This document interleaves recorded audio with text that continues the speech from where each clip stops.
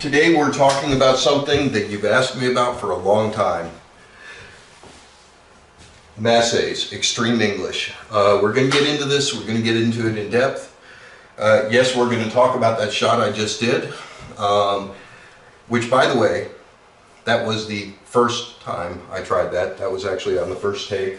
I expected to have to do 2 or 3 takes to get it right, but worked out for me. So what we're going to talk about is first we're going to discuss speed. I've been asked about it, and it just so happens that it was asked at the perfect time because speed is everything when we're talking about English, and we're talking about especially getting extreme English like what you just saw me make, which was technically a masse shot. They're beautiful shots, very hard to pull off, very low percentage, definitely a specialty shot. Some of these are more special than others. That's probably the most special shot I'll show you in this, is how to do those. The main thing that I want to cover, and this is probably going to go over several parts, so we're going to talk about English and the speed of English and the speed of the shot and how it affects the English. We'll probably go ahead and cover some examples of when to use extreme English and when they make sense. We're going to talk about a couple of shots. We're going to talk about doubling the rail, a different way of doubling the rail than the ticky that we did. We're going to talk about some minor masse shots. We're going to talk about, in this part, I may do the whole thing, I may not. Just setting you up, this may only be half of it. There may be a second part to it. We're going to cover all of those shots that require English above and beyond. We're going to talk about the full table draw. We're going to talk about some uses of masse that are not obvious at first look. We're going to talk about pretty much everything there is to talk about with regards to extreme English. And when I say extreme English, I'm not talking about, you know, the draw shot that looks like it's on a string and it gets jerked back. I'm not talking about that kind of English. That's just normal draw. It's a function of momentum. We might talk about it a little during the momentum and speed portion that we're going to start with. So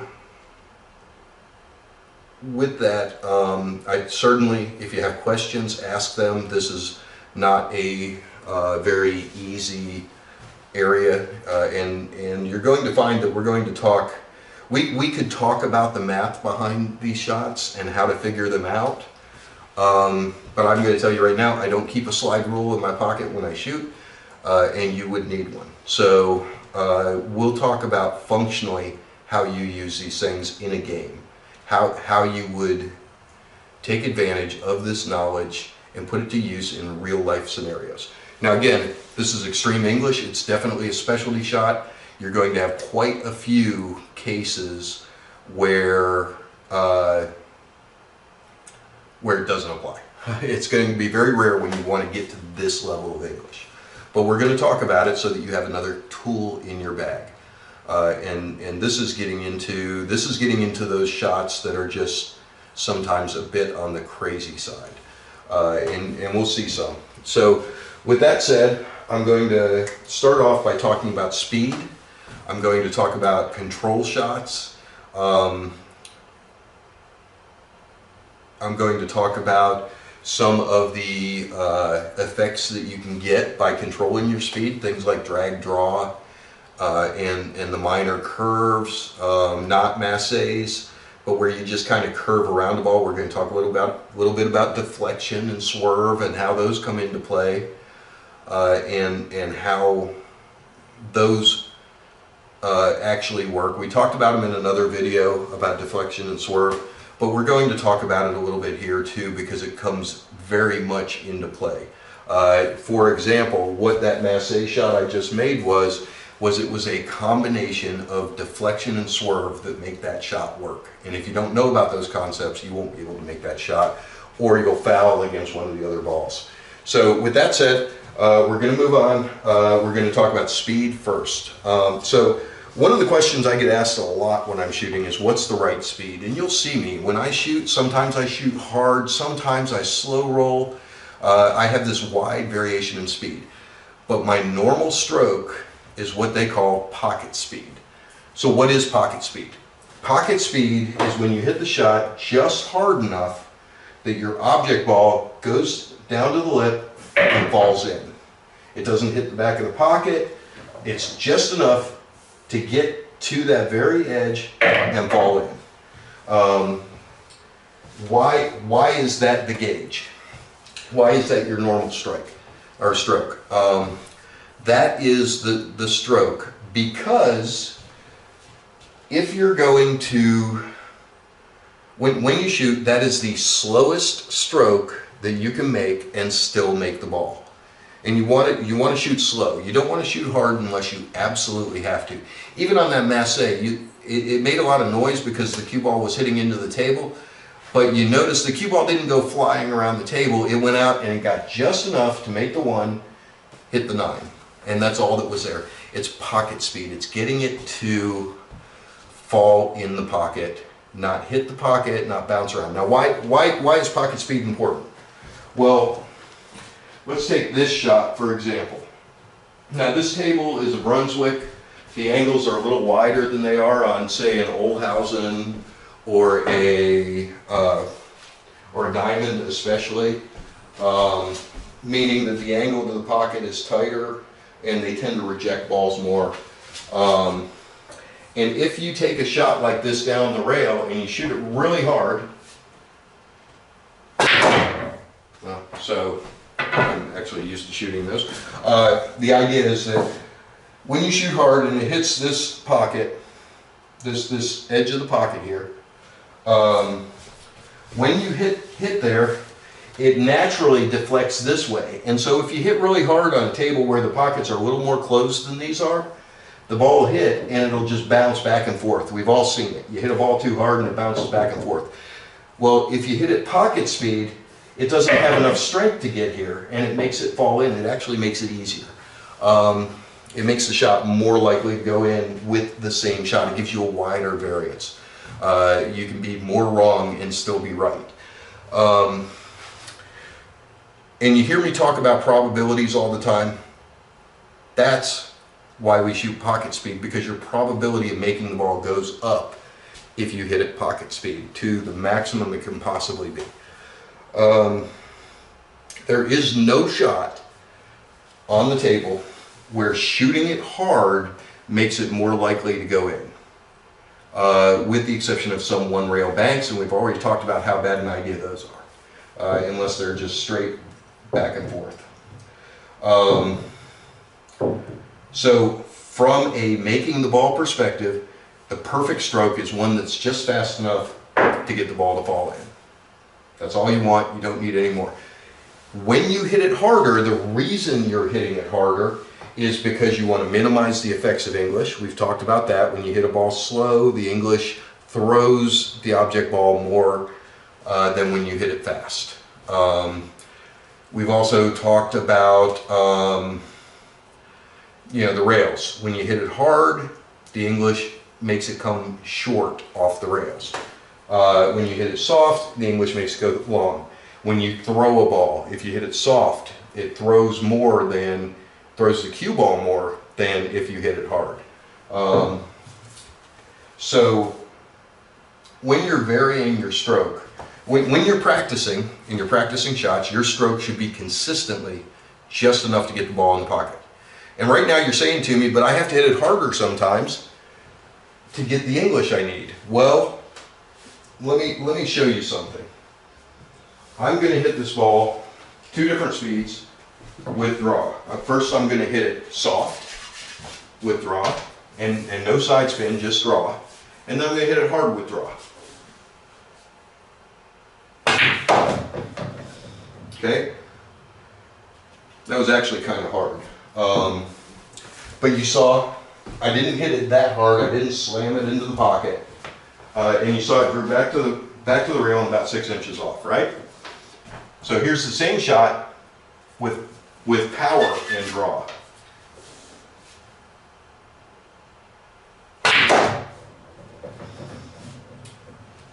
maybe an extra 6 inches. The reason that they're so close, the reason that that cue ball doesn't take off is because your spin has to overcome, when you're talking about draw and follow, your spin has to overcome the momentum of the cue ball before it takes effect. So when I hit that ball hard, I've got a lot of momentum behind it, and I know it didn't actually show you what I wanted to show you, but it had a lot of momentum behind it, so it was moving fast this way, and all of its momentum was going that way.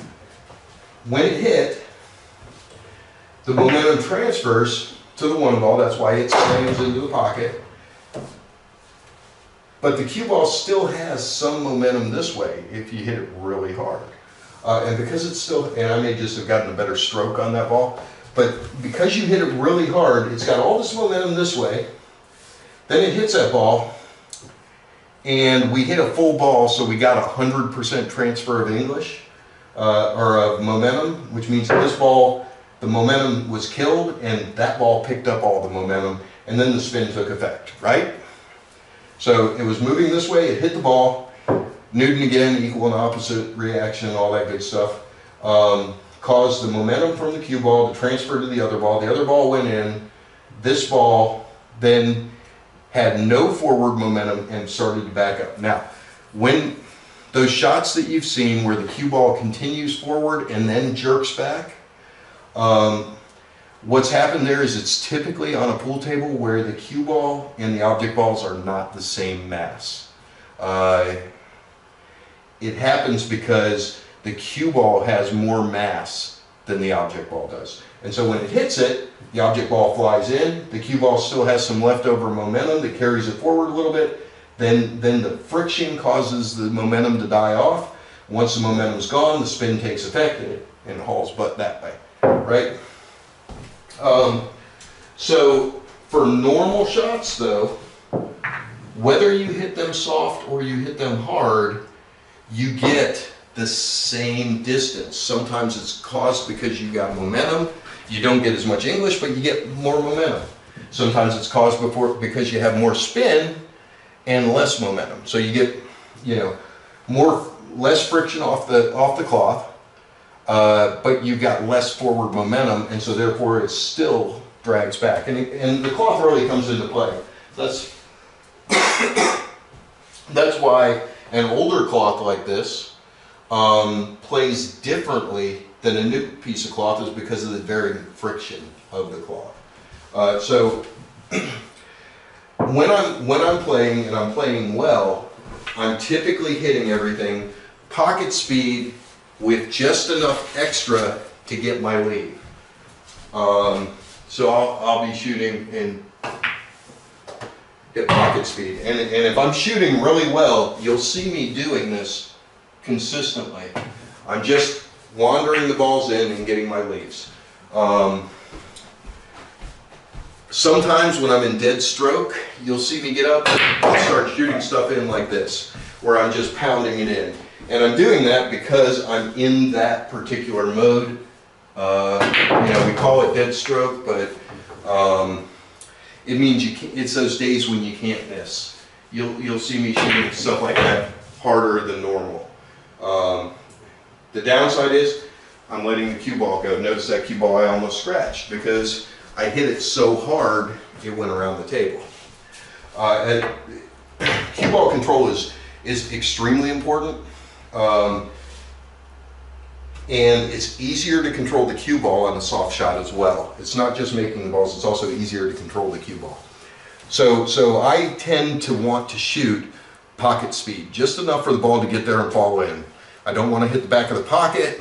If it's got to hit the rail, I might hit it a little tiny bit harder, just so that it doesn't die on the rail and just sit there. But pocket speed is what I want. Now, the important thing for our extreme English discussion is that the harder you hit the cue ball, the more momentum you have. We know that. If we're trying to get extreme top English, for example, we have to hit this hard because we have to not only have the momentum, but we also have to have the top English still spinning and not losing to the carpet. So, as an example, if I hit this shot slow, and just put that right in the pocket so you can see it. If I hit it slow, my English doesn't overcome the momentum that the cue ball has when it bounces off that rail. It just bounces off and comes back. So if I hit it slow, cue ball just rolls off the rail and comes out, right? But I hit that same shot, and I had top English on that. I hit that same exact shot, but I hit it harder, and we start to get some pretty cool effects. Wait, what happened there? The cue ball hit here, it hit the rail, it came out, and then it spun that way. Why did it do that? Because we had more spin than we had momentum, so the spin was able to overcome the momentum, but it was, so when I shot it, it was spinning this way, right? It was spinning in this direction. So you would think that it would hit it, come out, and just spin straight back, but it doesn't. Why? Because you have momentum this way, which causes it to come out, and then the spin wasn't enough to drive it straight back to the rail. So it started to come back this way, but the momentum had canceled out, and where'd we go? We went on a 45 degree, or well, roughly a 90 degree angle from the initial momentum. So the initial momentum was this way.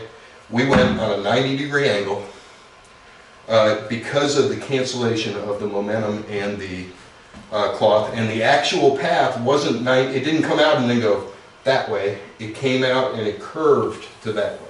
So you got to always remember that curve. And you can take advantage of that sometimes. This is a very famous old shot, very well known.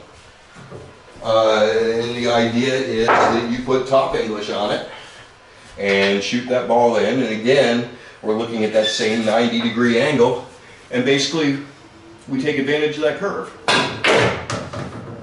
Oop. Took too much advantage of the curve. I had too much spin. So you can see I hit it hard, so I had a lot of spin.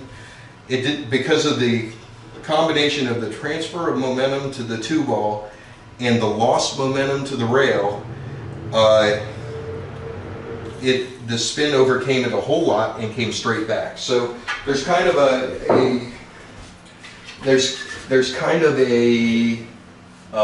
what's the word I'm looking for? There's a trade-off between speed and spin. See there again, I lost most of the momentum to the two ball, and so the cue ball hit here, and then it hit here. That's part of the reason that these are what I call specialty shots. They're shots that come up that if you know how to do them, you can do, but they don't always work exactly the way you think they will. And the reason is because of all these multiple variables that are involved. And by the way, that doesn't have to be in the pocket for that to work. You can do it against the rail as well. So let's say I'm playing straight pool, right? And I've got this left on the table. So I'm going to rack right here. So I need to have an angle where the cue ball's over here so that I can shoot the 7 in and have the cue ball carry them into the rack. Well, there's a couple ways to do this, but if you just bank the ball and make it, well, not exactly where I meant to make it.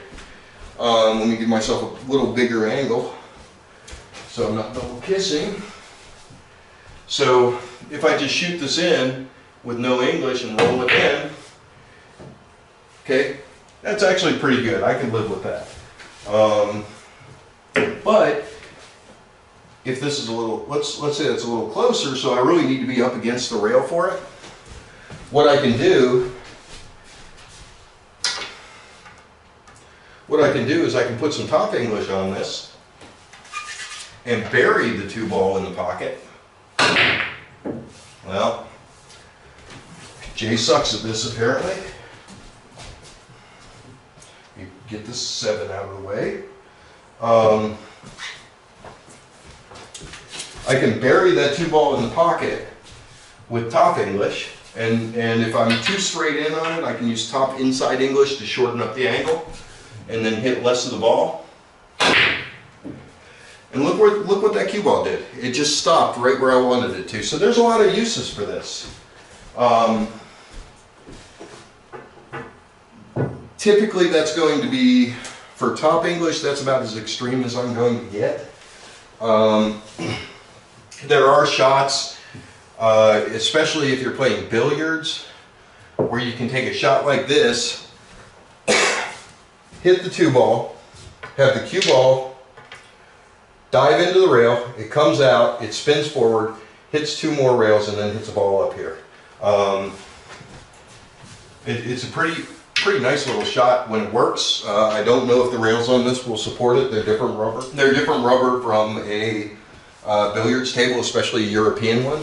So I don't know if I'll get what I need out of this. I'm going to try it. It's actually a really pretty shot. I haven't done it in a while. What the heck? Let's see if we can get this to hit this rail, come around the 7, hit those 2 rails, and then hit the 7. But we're not going to do it if I have a stroke like that.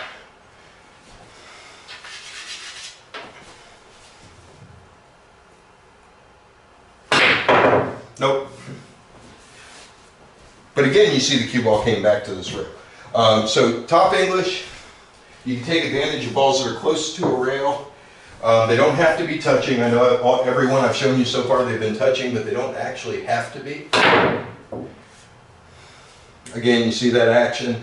Someplace I will use this is,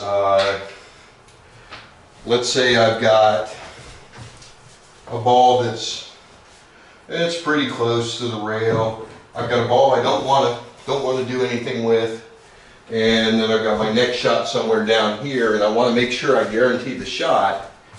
You will see me do something like this on occasion, where I hit the ball, hit the rail, and then use top English to spin it around to get my leave. Don't do it very often because it's not real reliable, but it is there if you need it. Of course, that's the downside of it. You can very easily stop yourself behind the 9. So, extreme top English, balls close to the rail. It can be done all the way out until you get to the point where you're a ball away from the rail. You can use extreme top English. If it's 3/4 of a ball from the rail, it'll still work. So remember we were talking about speed. I want to talk about something now called the drag draw shot. And the idea behind this is getting back to that momentum thing again.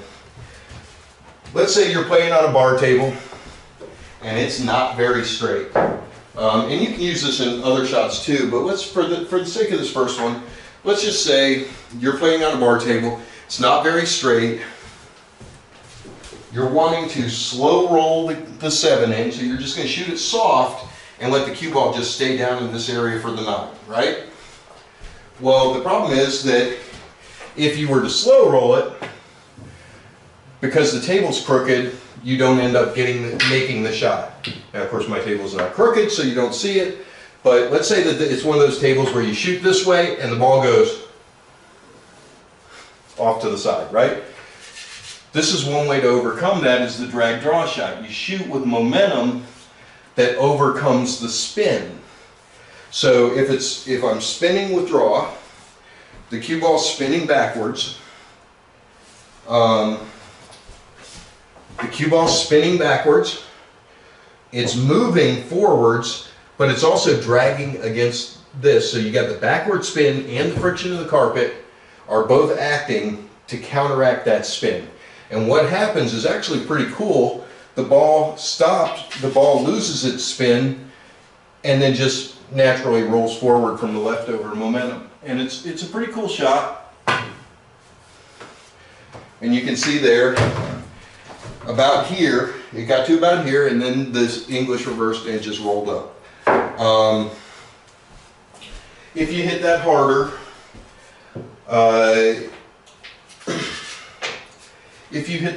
you can get further down the table before it stops. And again, you saw the spin reverse right about in here. So you can control how far down the table it goes before it reverses. Something to be aware of with this though is if you're shooting a straight in shot and you do this, because that carpet has already eliminated your draw, the cue ball is now rolling forward. So if you try to do that on a draw shot or a straight in shot, you run the risk of following it into the pocket. And there I just killed it. So that was similar to a stun shot. It had just the forward momentum, and it had no spin on it, and the 7 ball absorbed all the momentum, so it didn't go anywhere. But if I do it a little bit softer, now I've got that follow, and you can see it follows it in. So you have to be aware of that when you're doing drag draw. Now let me show you a cool use for drag draw. Again, I'm shooting at the 7, but I've got a blocker that's just barely in the way. It's not all the way in the way, but it's barely in the way. And you can see if I go straight to the 7, that 1 ball is just enough in the way to be painful. Well, what I can do is I can drag draw with bottom right hand English, and the cue ball will come out, and then the bottom and the right, the bottom will make it continue forward, and the right will actually make it swerve.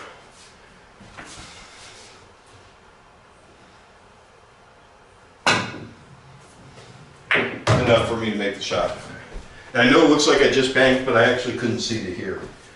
So let me do that again so you can see this. Straight shot. Let me pull it back a little because I'm going to talk about something else here on this same shot, using this as an example.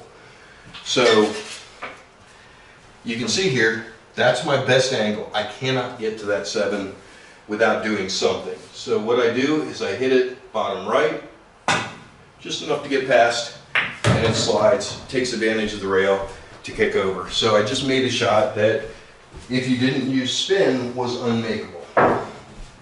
Again, one more time, I'm hitting it soft, I'm hitting it past the 1 ball and then letting it curve back over. Now I'm doing that very deliberately on this shot to get that extra spin to make it.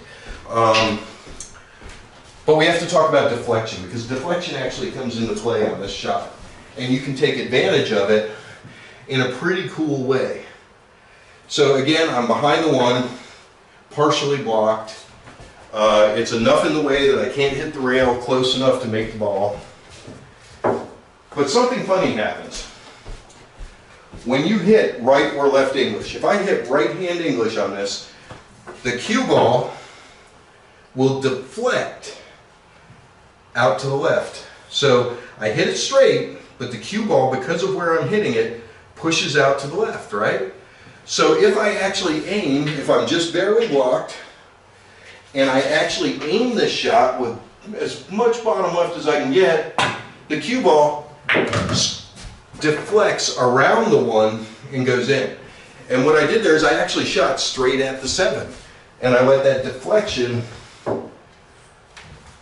from me hitting the ball carry the cue ball past the 1. So I'm barely blocked, right? Barely blocked. Can't be made directly. But if I shoot straight at it and I use extreme bottom right, the cue ball curves around the 1 and goes in and makes it. And it's because it's deflecting this way, and then the English is taking it back. So in a way, it's a very, very low impact masse. I'm pushing it to the left. The cue is, I'm aiming straight at it. You saw me aim straight at it. So the line would actually take me into the 1, but because of the deflection from the shaft, and it's not from the shaft, it's from the flex of the shaft, which is why you see predator cues with 0 deflection are real popular. The Muji black dots and red dots. The McDermott has a 0 deflection shaft. The reason those are popular is because this happens on every shot where you have side English. If you have left or right on it, the cue ball is going to deflect away from the side you're hitting. If you're hitting the right side of the cue ball is going to shear off to the left, and then the spin is going to carry it to the right. So when you're shooting, you're actually shooting curves. You're not shooting straight shots if you have side English on it. So when you think about accuracy, how much harder does that make the shot to make? It makes it much harder. And since you're making it significantly harder to make the shot, you have to have more touch, you have to have more speed control. It makes a huge difference. So if you have a zero deflection shaft, which this is not, by the way, if you have a zero deflection shaft, it still deflects, it just doesn't deflect as much because that's caused by the tip of the cue, or the shaft of the cue, bending on impact and then snapping back, throwing the ball off to that side. If you were to see it in slow motion, you'd see it bend, and then you'd see it snap back, and that actual throw motion is pushing it away. So I highly recommend zero deflection shafts because the less deflection there is, the less control and touch you have to make the same shot. Think about that. If I was shooting this shot at pocket speed, we talked about the area that I have to hit to make it runs from about here to about here. Oh, actually, that's too far. It's this little 1/16 of an inch that I have to hit to make that ball in the pocket. So if I'm going to shoot this same shot at different speeds, I have to know how much deflection I'm going to get in order to make that shot. And if I get it wrong, I'm going to miss the shot. And you learn that from practice. You learn your cue from practice. That's why pros have their own cues, because we want all the variables to be the same every time. We shoot with the same cue every time, with the exception of breaks and some specialty shots. But normally, when we're playing the game, we're shooting with the same cue that we practiced with. We're shooting with all the same equipment. Back when I was serious about tournaments, I would play with the same equipment. So if they were using a measle cue ball, I would use a measle cue ball to practice. Because this ball and the blue dot Centennial, which is not in there for some reason. Where's my Centennial?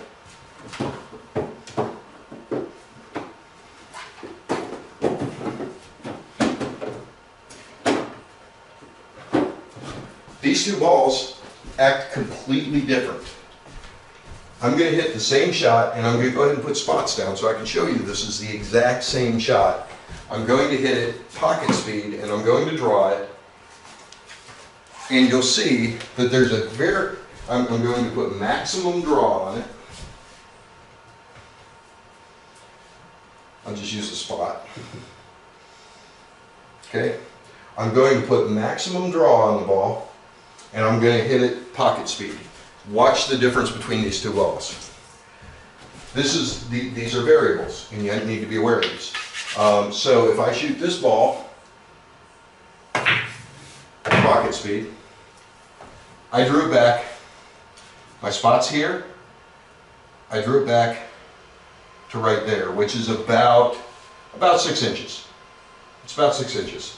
So if I do the same shot, again shooting pocket speed, shooting my normal stroke, my practice stroke, and I hit it with extreme English,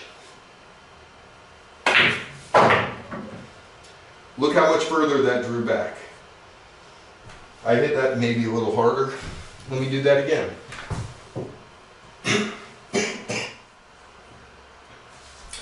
Alright, same shot, same place, same strength, same English. I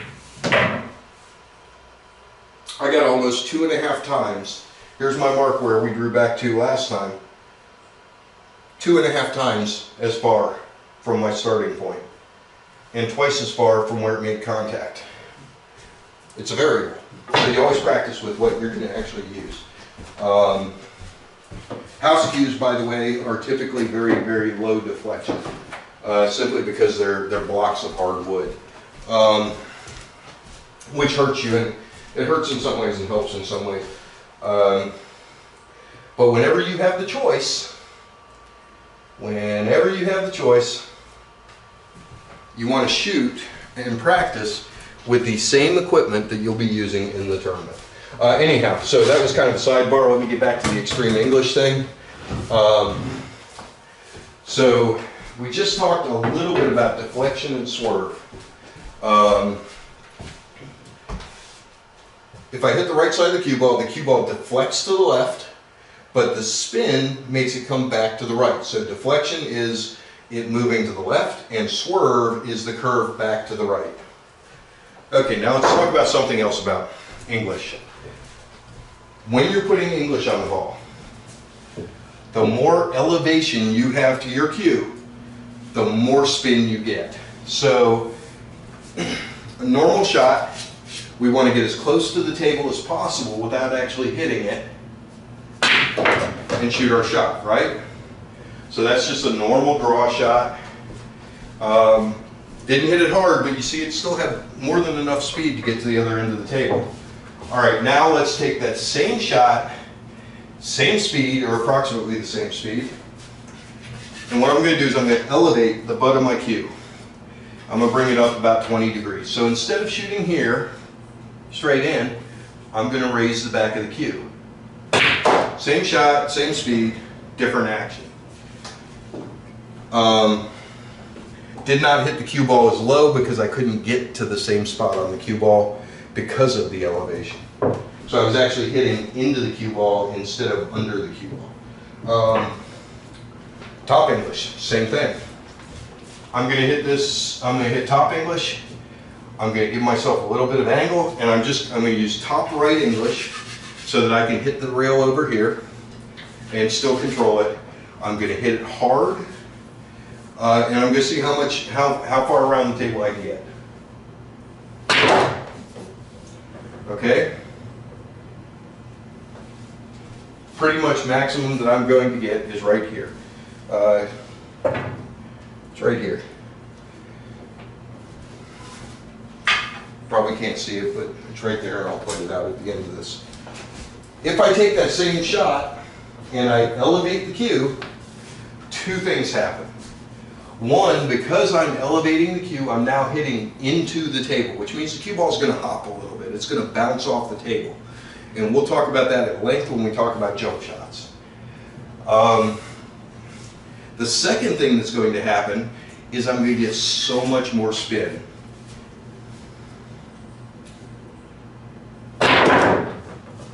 And you can see it bounced because of it, which means I lost momentum and I lost spin. My old spot was here, now I'm here. Not that much difference, but you do get a difference. The reason there's not that much difference is because of the bounce. You saw it bounce on the table, which is losing momentum. And then you also saw that it had to overcome that backwards momentum and go forwards again. So you saw it kind of stop and then go forward, which means that we killed off a lot of spin there as well. So the key being, the higher you raise the butt of the cue, the more English you get. And it has to do with the changing vector of where you're hitting the ball.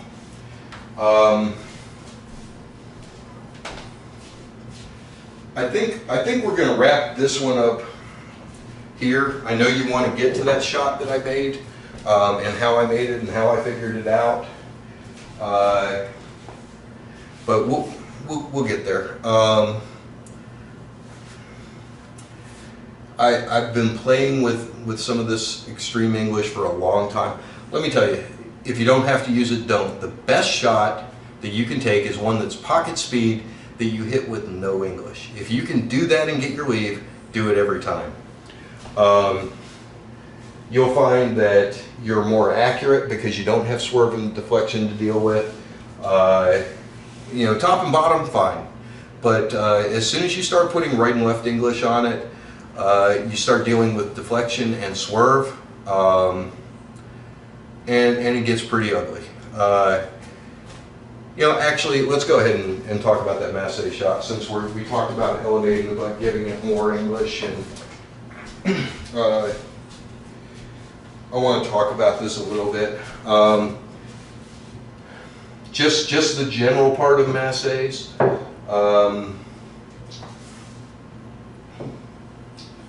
I don't want to get into I don't want to get into the other uses of it in this one. We'll talk about those at length in the next video. But let's just go ahead and talk about the basic masse. So what is a masse? A masse is when you're hitting the ball and you're hitting down into the carpet because the butt of your cue is elevated, so you're getting as much side English as you can. Usually side English. Sometimes, though, you do actually use, you won't be able to see that because I'm in the way of the shot. So let's go over to this side where you can actually see the shot. So let me talk about something real quick. When you elevate the cue and you're going to these extreme angles, so first of all, the more you elevate, the more spin you get. So if I just need a little bit of spin to get down to that corner pocket, I can elevate it and just hit it soft, and I get around it. If I actually wanted to get to the corner pocket, I might elevate it a little bit more. No, I'm bouncing off the rail. I'm hitting the rail first with the Q-tip, with the tip of the cue. I don't need to go very far. I just need to go here and then have it curve over. So if I do just a little bit, it goes right in. And because I'm spinning inside, I could actually hit this rail and it'll go short off the rail, which still takes it in. So when the closer I am to that ball, the more extreme the English has to be to get around it because my angle gets wider. So I'm pushing it out more, which means I have to come back more. So as we move closer to that ball, I have to elevate the butt more, and I have to get around it. I actually hit it, just barely. But you can see the closer I am to this, the more extreme it has to be.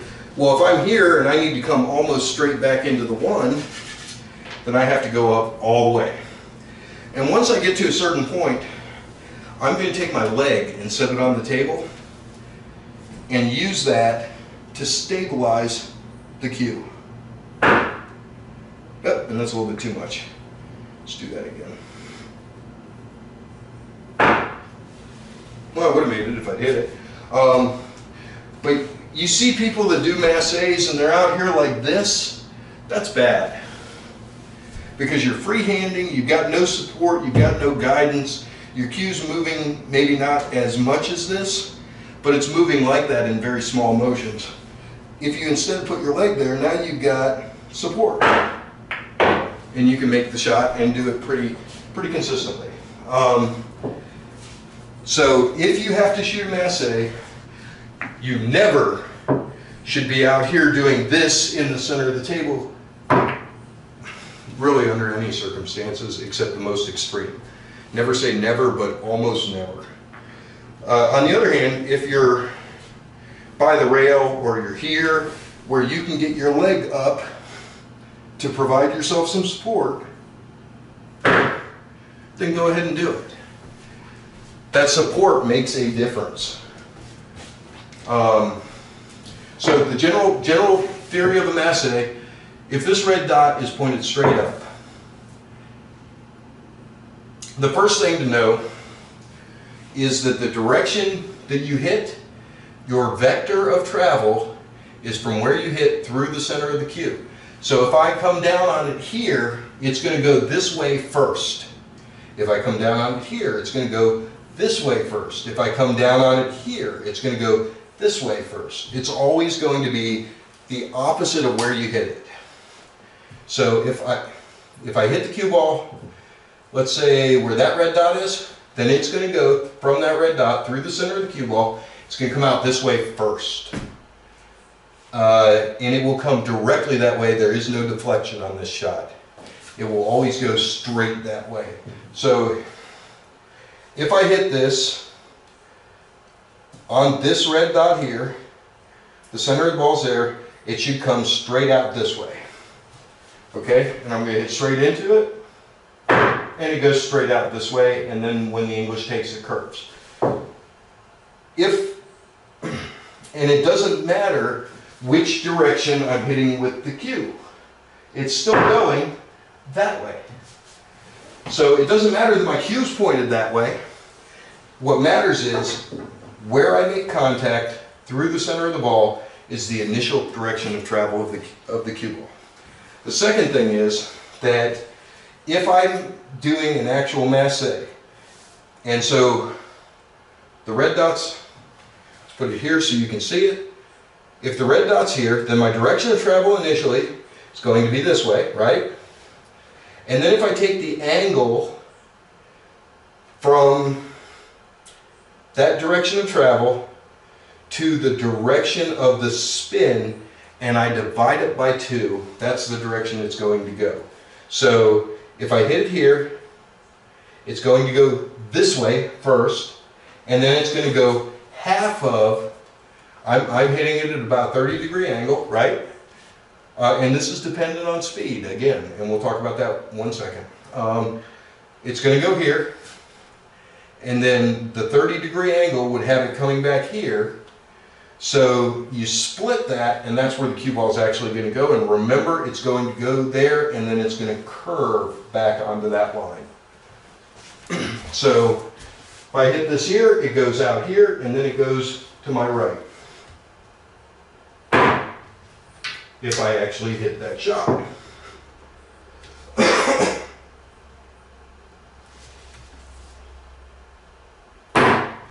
And there you have it, right down the line that I predicted.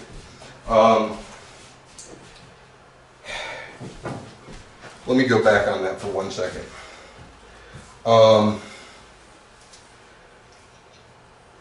Again, just like with the drag draw shot, the harder you hit it, the further it travels before the English takes. You hit it soft, it goes a little bit and turns, or turns.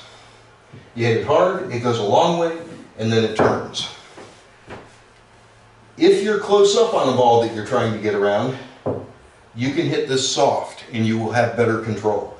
If you're way back here trying to go around it, you hit it harder to get it out, but you also hit a shallower angle so that it gets past it. You want it to follow that straight line and for the English not to take until after it gets to that ball. You don't want to go out here and then try to come that way. You want to go to here and then come over. You want to keep this angle as shallow as you can, simply because it's easier to do and you don't need as much spin. I said the higher the butt is elevated, the more spin you get. That's true. You also get less control. Higher the butt is, the less control, which is why we do things like stabilize against your leg. At the end of the day, speed is everything on these shots. You can hit a soft shot and get massive English out of it. You can hit a hard shot and it gets there, but it's killed off the momentum of your spin by the time it gets there. So all it does is it comes straight and then it's spinning to the side because it lost the draw that's on this. This is a draw shot always, by the way. At one point I experimented with, could you get top English on this by hitting across the center of the ball and having the cue go and the ball bounce back and then take off. Very, very difficult to do, very hard to control, not worth doing. So don't always think of this as a draw shot. It's a drag draw shot with more velocity. It's a drag draw shot, no matter what the masse is, all it is an extreme drag draw shot, which is why I went over those first. It can be, you can do some pretty fancy things with it. One thing you cannot do, Steve Mizrak was famous for a commercial, for a Bud Light commercial he did where he made the cue ball go around two balls by spinning it with his fingers. He actually called it finger masse. And for a long time, people believed that he had actually made that cue ball go one way, reverse the English, go another way, and reverse the English, and come back and make this shot. The reality is he had a trick cue ball. It will always only turn once. And it won't turn and then straighten back out. You can't make it go out, turn back, and then follow its initial path. You just can't do it without making contact with something along the way. Physically impossible. So that's the very beginnings of the masse in extreme English. In part 2, we're going to start applying that to situations on the table. Hope you've enjoyed it. If you have questions, please leave them in the comments. Don't forget to subscribe, and have a great day. Thanks, everyone.